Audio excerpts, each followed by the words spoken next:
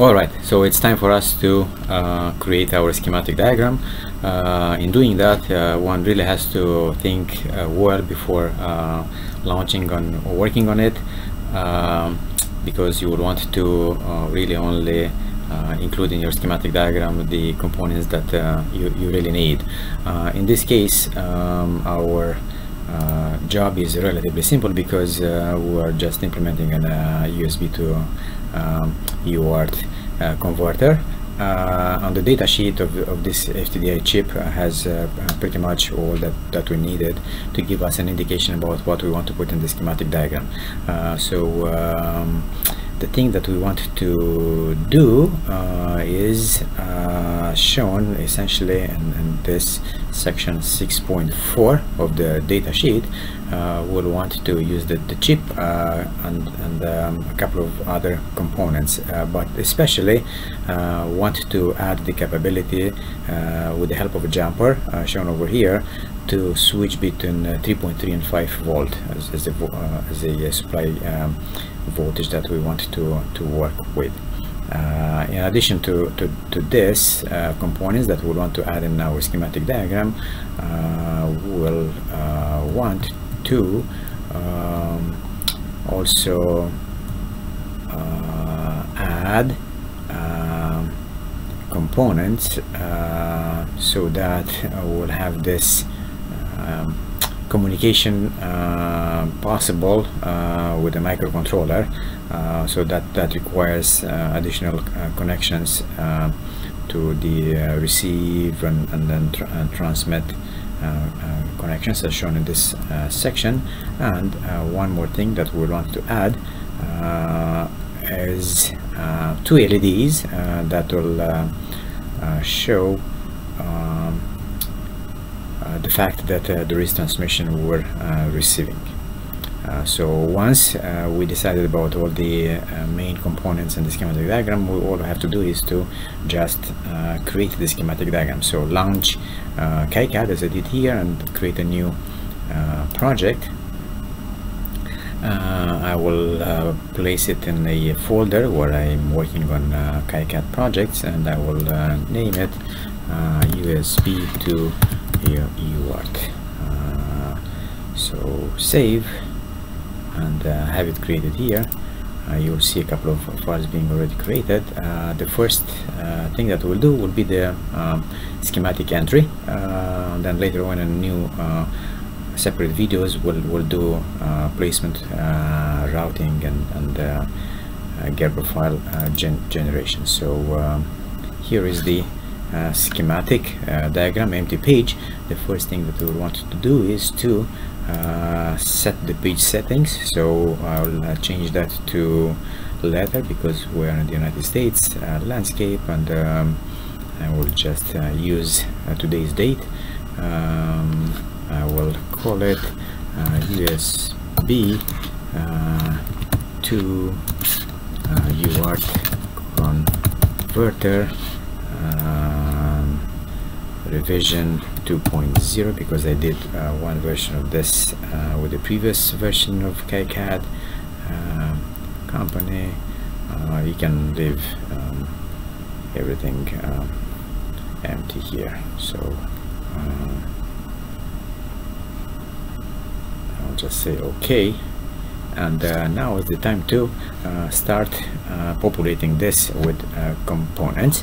So let's go to ready to create our schematic diagram by importing instantiating symbols and connect them.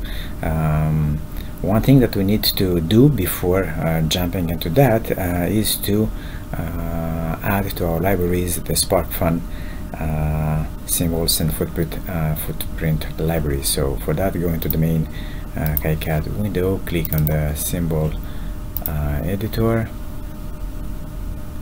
preferences, manage symbol libraries, select these global libraries, add existing library to, and then go and select where you installed KiCAD, share KiCAD, and you remember we had created this libraries and modules of others where we placed the SparkFun select libraries, and with shift pressed select all of this .lib and say open, and click OK.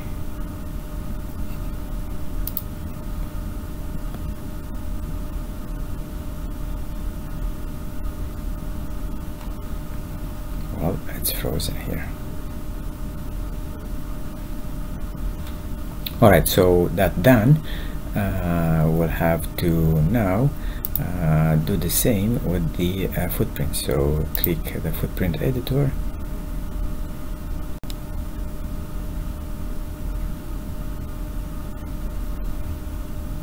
preferences, manage footprint libraries, and go and bring here the footprint.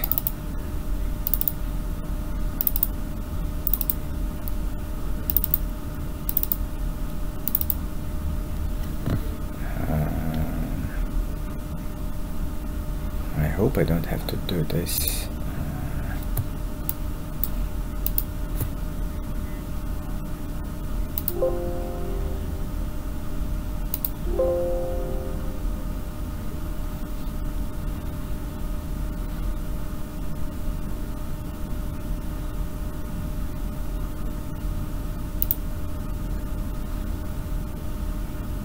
Okay.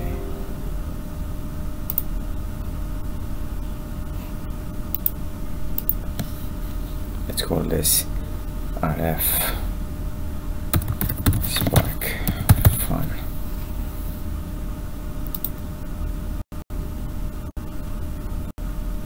And I guess that should do the trick. Alright, we're now ready to bring in symbols into our schematic diagram and wire them up. So the first thing that we'll bring in is the FTDI chip. So go into your schematic diagram, click on this add a symbol icon, and then search for FT232. What is the one from SparkFun instantiated, and then let's bring a capacitor, and one by one all the other components. Now in searching for example for a capacitor, you can just search for capacitor and then have a lot of options over here, including SparkFun and default symbols that came with KiCAD.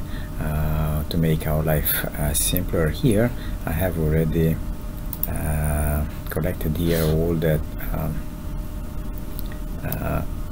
keywords that we'll need to search for and instantiate for our schematic diagram. So for example, we will need 4 100 nanofarad capacitors, and I will just search for that, so that we'll get this done a little bit quicker. I'm trying to get as many symbols as possible from the SparkFun libraries. So I will instantiate that here. I will get a ground and place it here, and then wire this capacitor up as shown over here to the 3.3 volt pin of the FTDI chip. So click on this, add a wire, and route this wire like so. So using this list of components that I need, I will be searching and instantiating all of these components and wire them up. I will let you do this on your own, and I'll see you in a bit with my schematic diagram done as well. Alright, I have instantiated all the symbols I needed and I wired them up. I only need to do a little bit of cleanup of cosmetics over here. So I'll change this to U1 and delete this. I will edit properties of this guy, called J1. Now this one is my USB input type B. I don't need that to be shown up on my schematic diagram. This one will be J2. Let me call it jumper to remind myself that it's going to be the jumper to select between 3.3 volt and 5 volt. This one I don't need it. As you know, if you want to bring this closer, select that, hit M for move, and bring that to beautify this schematic diagram a little bit. What do I have left here? This. Let me call it J3. We have only 3 J's. The value, let me call it UART output. The USB was the input, this is going to be my output. This one I don't need to be displayed.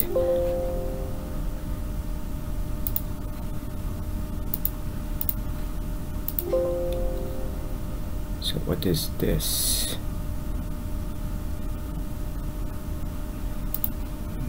Cancel. Let me redo that. So what is that? It didn't like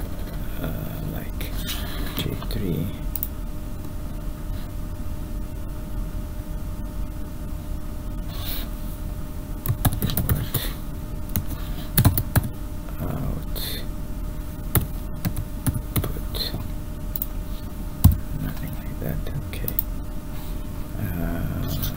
This M, bring it closer. Now I think we're almost done here, with the exception of one thing. I want to instantiate 4 mounting holes, which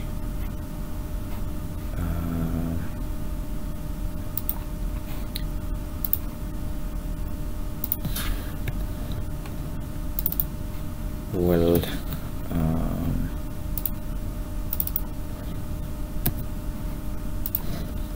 be placed later on at the 4 corners of the PCB layout. So let me Control C and Control V a few times here, and edit this so that we have a nice numbering here. So once again, this will be 4 mounting holes that we'll have at the 4 corners of the PCB, in case we'll want to install this PCB into some enclosure of some sort. We can add some text and place it here. Mounting holes without connection. Place it over here so that this will remind the reader of the schematic diagram what this mounting holes are for.